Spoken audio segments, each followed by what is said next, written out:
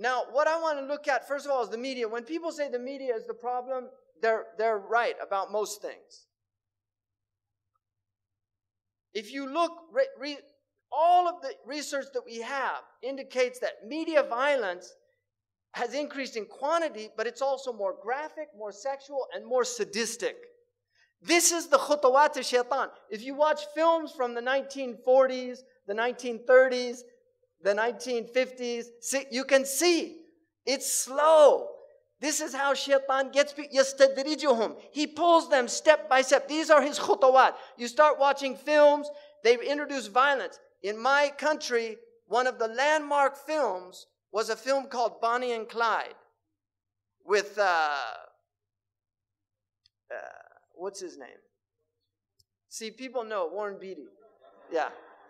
There's a hadith that in the end of time, the shayateen will take forms and they'll tell you fictional stories and you'll say, I can see his face, but I don't know his name. It's in Sahih al-Bukhari. And there's a website of actors. The website is called, You Know Their Faces But Can't Remember Their Names. That's a hadith. It's amazing. Sadaqa Rasulullah sallallahu alayhi wa sallam. So that film was a major change in America in cinematography. Because before that, graphic violence was not permitted. But this film showed blood, gore.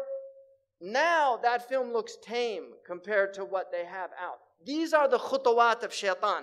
And shaitan wants violence and sex are his two, these are because they're very powerful for the human psyche. And these are the two ways that he can really corrupt the heart. This is from the United States, so I'm using statistics from the US, but it's all coming to you, unfortunately. So 80% of R-rated movies, right? 70% of restricted video games, and 100% of music with explicit content, warning labels, were being marketed to children under 17. So they know what they're doing. These are the minions of shaitan, whether they're conscious of it or not. وَلَكِنَّهُمْ لَا يَشْعُرُونَ. They're unconscious. If you say, لَا تُفْسِدُوا فِي الْأَرْضِ قَالُوا إِنَّمَا نَحْنُ مُصْلِحُونَ. We believe in freedom of speech. We believe in artistic expression.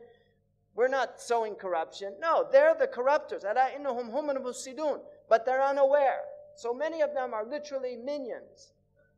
By the time the average child in the United States is 18 years old, they will have seen 200,000 acts of violence and 16,000 murders.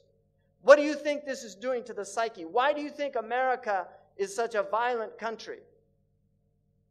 Seriously, there are other reasons. This is one of the reasons. We have a history of violence in the United States. But our children have been programmed to be violent. Media violence is especially damaging to young children under 8 because they cannot easily tell the difference between real life and fantasy.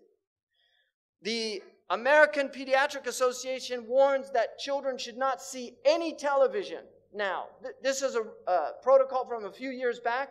They shouldn't see any television before the age of 3 because of the effects they know that it has. That was actually a compromise because the evidence shows that they really shouldn't be seeing any television while their brains are developing.